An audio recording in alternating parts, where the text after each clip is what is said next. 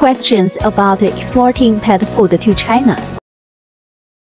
Question 1. What's the development trend of China's pet food market? So from the consumption report of 2020, from the pet industry report, it showed that at the moment, as of 2020, total number of dogs and cats in Beijing, in China in general, it exceeds 100 million. So that makes the market value for pet industry in China to be not less than 300 billion yuan.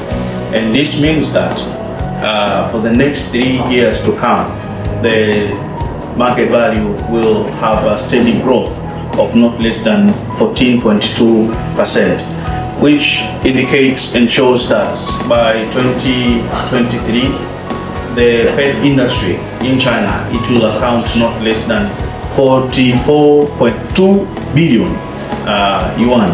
So from the consumption report of last year, 2020, it showed that the pet food market value at the moment in China is not less than 112.2 billion yuan, and from that figure, 81.2% it comes from dry food, and 40.2% it comes from pet snacks. So you can see from this figure that pet snacks, it's also stated that pet snacks itself account for not less than 35% of the total pet food industry in China. So an increasing number of pets in China's economy, which leads to increasing per capita income among China people. So it is expected that the number to increase for the next coming years for pet food industry, and as well as the pet food market in China. Question 2. Which countries can export to China? So according to General Administration of Customs list, at the moment there are not less than 20 countries which are approved to export pet food in China.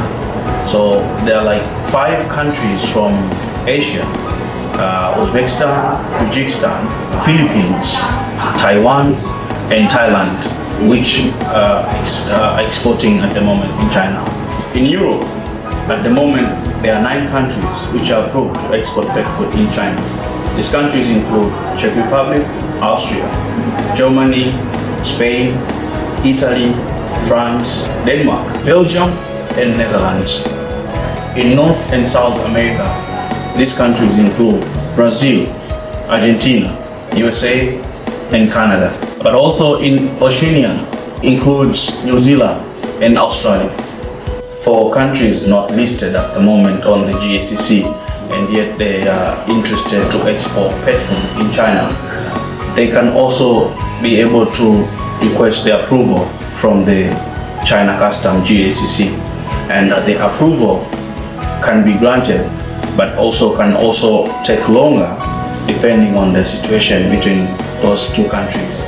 So for mentioned countries on the GACC who are currently exporting pet food in China, they can also not fully export some of the pet food products depending on the situation, because at the moment China has released a list of some countries experiencing at the moment those endemic disease to some animals. So China have those lists, and it's really important for companies who are interested to export pet food in China to do evaluation regarding the meat, if it can be exported to China at the moment.